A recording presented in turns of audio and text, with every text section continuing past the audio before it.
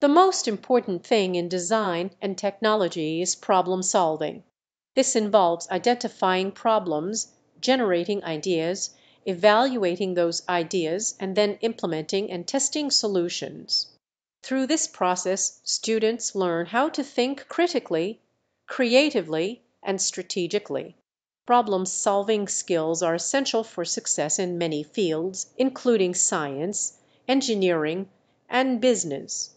By mastering these skills, students become better equipped to tackle real-world challenges and contribute to technological innovation.